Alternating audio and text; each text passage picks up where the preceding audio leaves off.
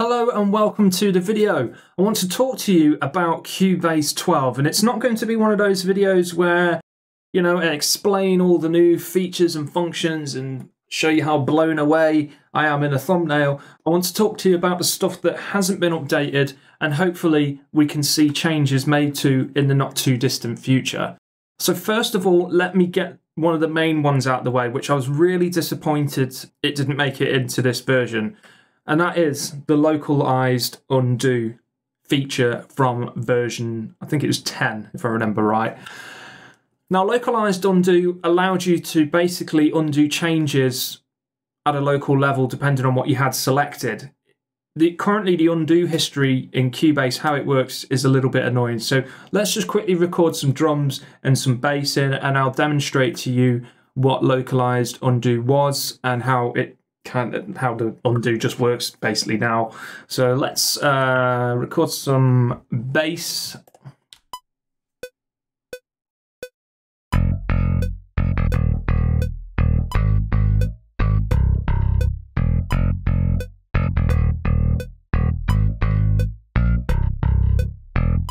All right, some basic bass.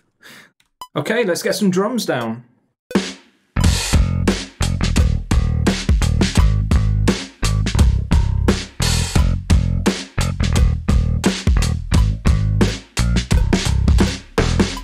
That'll do. Right, so what is this Localised Undo business? If we suddenly decided to go, okay, I want to get rid of these notes here and add a snare randomly there, and then if I want to start editing the bass, maybe get rid of this note, make this note longer. If I press Control and Z now, it would undo my last change and then carry on undoing the changes that were made prior to that. So this is just like a typical undo function. With Localised Undo, if I wanted to do changes just to the drums, I could select the event for the drums, open them up, hit Control and Z, and it would undo the last thing that I did to the drums track, which was really useful. I don't know why they removed it in version 11 and why it hasn't made its way back into version 12.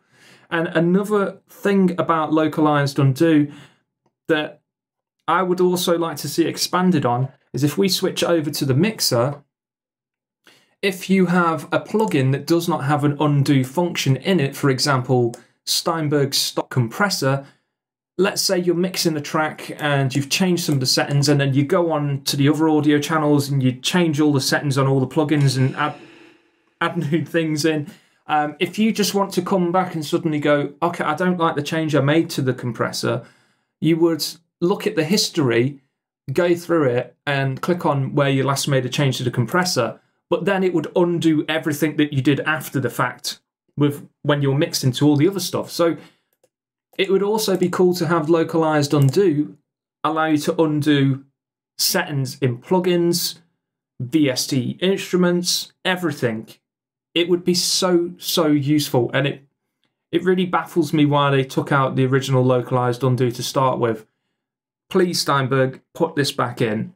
Now, going back over to the main project window, the second thing I want to point out is that the expression map editor has not been touched at all. It's still the same expression map editor, very cumbersome to work with, and it's very limited in what it lets you do. Ideally, it needs, obviously, like I mentioned in my previous video, it needs completely overhauling, and I think this is high on Steinberg's list. But while you're at it, Steinberg, please allow us to offset the delay for each articulation change so you can offset the patches that you switch between so they sync up better in the project. At the moment, the way you would go about offsetting things, this is more so for people that work with orchestral libraries. So when you're recording and playing in orchestral libraries, you have to use this function in Cubase up here, which is called time delay, and it basically shifts the starting point of the instrument. It offsets it. You can either make it later or you can make it come in sooner, and this is so you can sync it up with the grid and with the tempo. If you just try and record MIDI in and it's not live and you're programming it in and it's snapping to the grid, you'll find that when you play back, it might be slightly behind. So you have to then either offset the MIDI so it starts slightly before the bar to compensate for it. Now, if you could do this with an expression map, this would be beautiful. Now, moving on, another thing that hasn't been updated is track presets. I mentioned this in the previous video.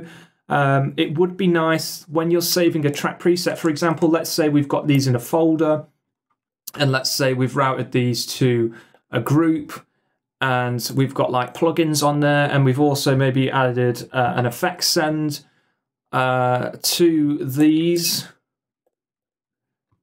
like so, and then we select all this stuff and save it as a track preset. Well, at the moment you can't if you've got stuff inside a folder track, so let's exclude the folder and just save these. If you save these as a track preset and then go to the right zone and then navigate to where the track presets are stored, so user presets, whoops, went a bit mad there with the clicking. So user presets, track presets, and because we've saved more than one channel, it's a multi. If it's a single channel, it's just VSD instrument. If we go to multi, and then I try and find that thing I just saved.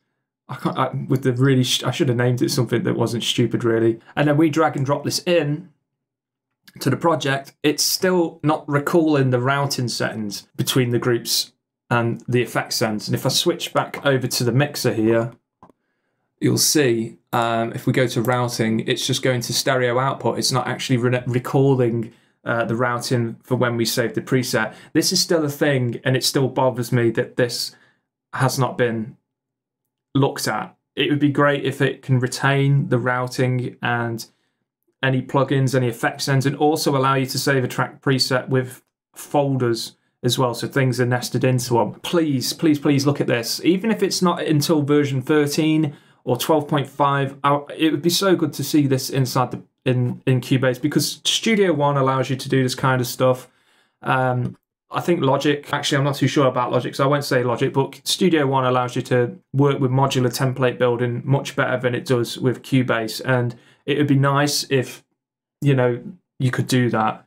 So while we're on the subject of Studio One, one of the things I like about Studio One is that when you're working with an instrument editor like this, and then you select another track, it will automatically switch to the instrument that's loaded onto that track and keep it all in one window. So for example, it would bring up Easy Bass here and have it in the same window. With Cubase, you can have multiple windows, but sometimes I don't want to work like that. It does frustrate me sometimes in Studio One that you can't sort of like have the best of both worlds, so you can have everything in one window, or if you want to, you can have multiple things, on show if you need to.